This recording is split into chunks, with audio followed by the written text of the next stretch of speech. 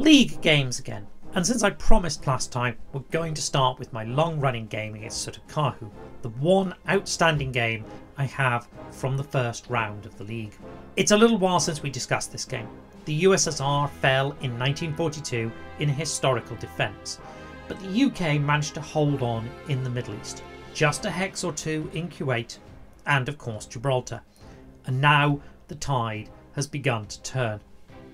The Axis are not going to dislodge me from Kuwait, but I need to establish the initiative and gain control of Africa, to shift the strategic warfare bonuses and to regain the UK factories. And I need to do that in 1943 with just one allied faction. I think a lot of players view that as very difficult, and it's not easy, and that tends to lead to a lot of resignations following a USSR collapse in the historical defence. So it's worth spending some time talking about this, because Sutokahu is not a weak player, and I don't manage to achieve this due to a series of blunders on their part. But I do manage to do it by the end of 1943. My first effort in that direction is to station a US fleet in Cyprus in the hopes of damaging Axis supply routes, which Sutokahu counters by spending the Axis surprise marker to take the island. Okay, spend the surprise marker to take Cyprus makes sense, but I'm pleased with having drawn it. It removes the marker as a threat to the UK, Malta or Gibraltar. By February, the British are firmly ensconced at Malta and are beginning the process of grinding down Italian supply. It will take a while for this to become effective, but Malta can also serve as a staging point for an invasion of Africa, requiring the Italians, Turks and Germans to cover three potential avenues of attack. The first avenue of attack is Iraq, because I still control Kuwait. And it's worth saying a little about this position. In fair weather, a successful attack on the Nor unit endangers 3rd Panzer. If it retreats to the northeast, it blocks 3rd Panzer's retreat, and if it retreats northwest, I can follow up with 8th Armour, also cutting 3rd Panzer's retreat and isolating it. I also have the chance of achieving a DD on the infantry unit, which carries additional risks for the German forces. Note that this is a very general point. This defence would actually be stronger if it were held solely by 3rd Panzer, and the Nor unit were located at Hex 5260 as a fallback. Not that I get any great successes in Iraq, and by March the Axis forces are beginning to build up. There are now 2 German Panzers and 2 German infantry available. I am holding on to Gibraltar, and that keeps the supply open into the Med. So it's now time to open up a second front. Just to be clear, the reason I'm holding on in Gibraltar is because I've taken the trouble of stationing a full strength unit in the fort, which is incredibly difficult for the Axis to dislodge. I have 2 options with a landing from Malta: the undefended Tripoli or the undefended Benghazi. Benghazi is in principle a lot better. It would allow me to then take Tripoli, but it comes with a substantial risk. If you land at Tripoli, aircraft carriers can be used to attack the Italian fleet in Sicily, and the landing is guaranteed to succeed. If you land at Benghazi, you can't carry out airstrikes against the Italian fleet because it's in a different sea zone to the surprise marker. And in this scenario, I favoured the conservative landing at Tripoli, which I could guarantee to get in. The Germans did counter that, and they managed to drive the American troops out of Tripoli with a Panzer, jeopardising my landing. But here I take a chance to save the position and play another surprise marker, landing a garrison unit to surround and isolate Tripoli, giving my US armour 3 shots to destroy the unit, which it does, and break out of the original landing zone and push east.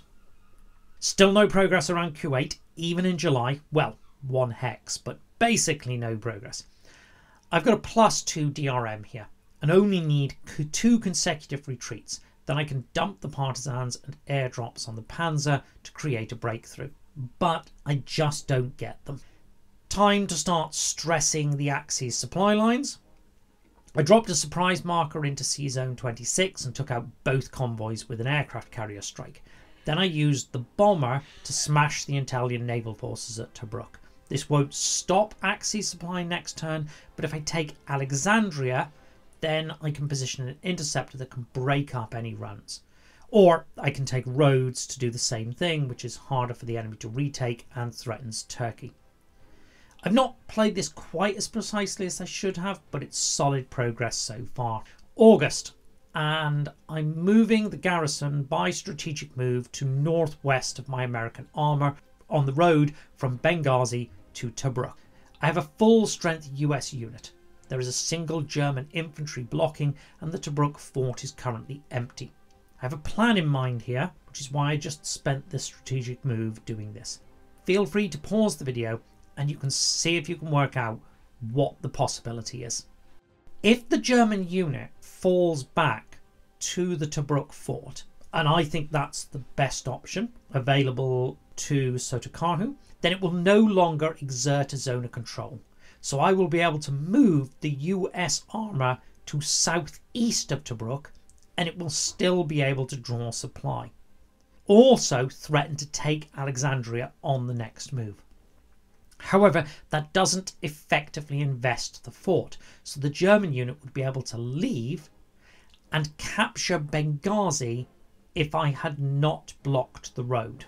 By strategic moving the garrison, I forced the German unit to move through 2 hexes of rough ground, and it does not have enough movement points to then take Benghazi and disrupt my supply lines.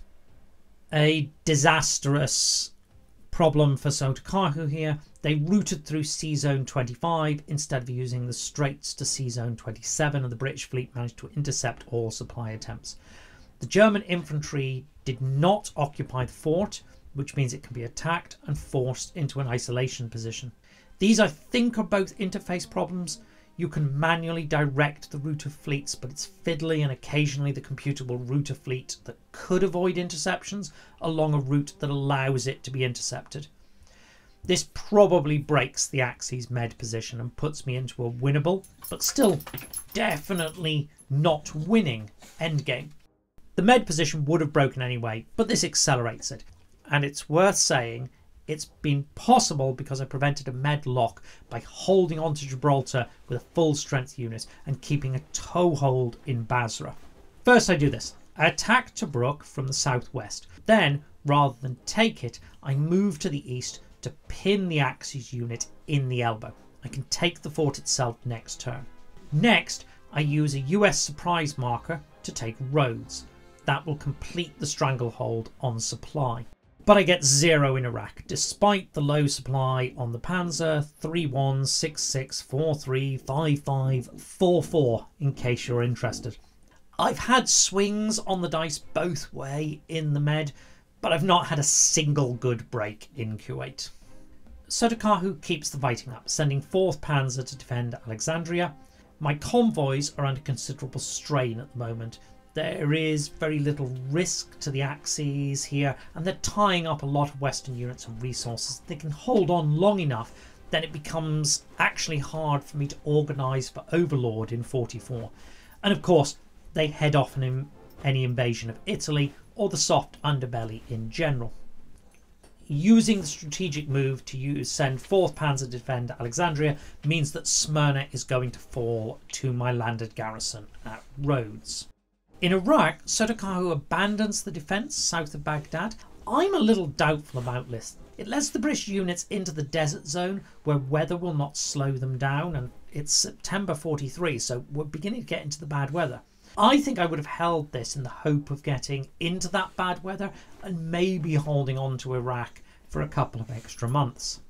In October, Sotokahu gives up on North Africa entirely and diverts troops back to contain the situation in Turkey. It's otherwise a fairly dull turn. It will take me a few months to take the various cities, and then I'll need to start reorganising for D-Day and make a decision on whether I press on in Turkey in the bad weather or lay any plans against Italy.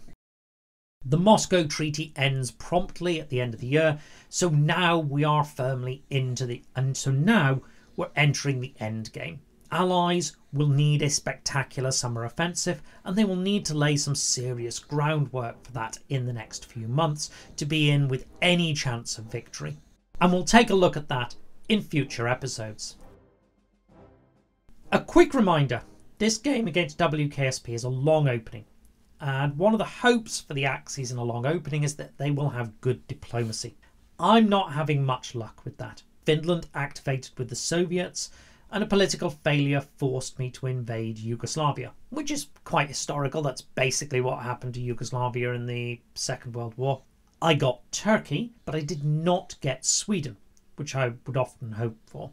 Anyway, it tends to get a bit dull here in a long opening because I don't need to invade the USSR until 1941, which I ultimately do in May 41. There's not a lot of tactical nuance to an invasion of the USSR in a long opening. Victory is inevitable. So this particular challenge here, you feel free to pause the video and take a look at it, is a rules question. There are 3 air units involved in the attack. When I tried to move one of them away west of Minsk, the BGA enforcement goes loopy and demands I'm trying to break the home defence limits. Can you work out why? Feel free to pause the video and give it a moment's thought. For those of you who have spotted the fighter in Bessarabia, well done for your excellent knowledge of minor USE rules. Yes, in a long opening, Bessarabia cannot have been ceded because there is no ceding of territory if you go after the Soviets first. So that unit is not actually contributing to the eastern component of home defence.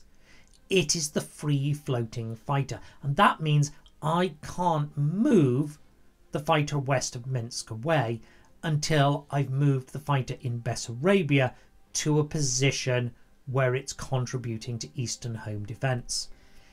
Here we get 2 elements of counterplay. Oulu is open, and one of my objectives is to take Finland out of the war, which is part of why I moved slightly early in this game. I would probably have waited to July otherwise. WKSP's response is to try and take Turkey out of the game in order to deprive the Axis of an ally in the endgame. And that is where the Soviet effort is concentrated, rather than against the invading Germans. After all, he knows no matter how much of a defence the Soviets put up, they're not going to stop the Soviet collapse in January 1942. The Turks take a hammering, and I get a solid foothold in Oulu. There are a lot of small imprecisions in the play here, which is hardly surprising. Precise play comes as the product of seeing positions over and over again, and while both of us know the basic theory of the opening, these positions are essentially all new to us. For example, don't leave an open port in Finland. And that position I deployed in for the Turks was not good. It basically just gave away to national will. Oh, and of course I missed the possibility that on the next turn we might get poor weather in the cold zone, and foolishly didn't save 3 production points for the convoy, thinking the German troops would be able to take a Finnish city in the next round. The absurdity of play in the Long War is illustrated by this frontline position. The Soviets are refusing to defend cities, and the Axis are refusing to take them. Look at Rzhev. It's literally wide open and I could walk an Axis unit into it, and I'm sitting on the other side of the river and refusing to do so. This is probably the first USE game long opening that's ever been played between 2 players who went in with an understanding of the strategic and tactical implications of the opening. WKSP is playing defence here and has played defence against me once before in a long opening, and it's becoming rapidly apparent that the defence is even more absurd and gamey than the attack, and the attack becomes even more gamey in response. And just to be clear, neither of us is playing particularly competently. I'm shockingly unimpressed with how poor my own play is. I moved too early, and undefended Moscow is clearly a trap, my fighters are in the wrong place, and I just clicked a +3 DRM attack. Absolutely something an Axis player should never do at this point in the long opening, because a +3 DRM attack risks a DE result and thus a point of national will, and thus triggering the collapse too early. But better play is not going to make this look less absurd, and there's going to be 5 months of this. For example, in this position around Moscow, I am refusing to attack the Soviet unit that is out of supply and stuck behind my lines. Instead, I'm starving it to death. The Soviets have 2 national will, and I want to save one of those to kill a shock army if it's built in Minsk, which is the city I'm holding for my sting in January. The sting is the attack that takes place in the Russian winter at the beginning of January in order to finally collapse the Russians.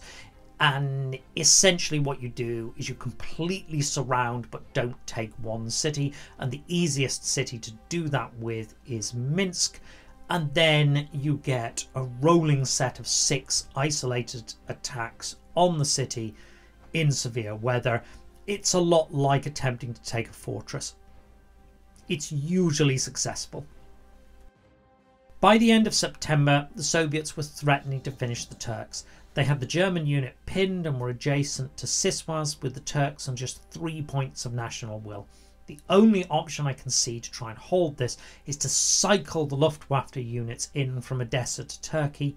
Due to home defence, only one of them at a time can actually be in Turkey, so I have to fly it over, run its sorties, use its last sortie to fly it back, fly the next one over, run its sorties, used its last sortie to fly it back, and so on. It just pays off. The Turks hold into the bad weather and up to January for the Soviet collapse. With the Soviet collapse, I play the standard response and use the unlimited success in Spain. Spain, after Italy, is the single most important minor power and is often overlooked when players first start playing the game. The desire to get Spain as an ally was part of the decision making I made about going for Russia early. I'd preferred to move in July, but one of the things it did by going in May was eliminate a pro-Western marker. The result is a 2 in 3 chance of activating Spain, which I get. And we'll save the Battle of France for the next episode. For now, here endeth the lesson.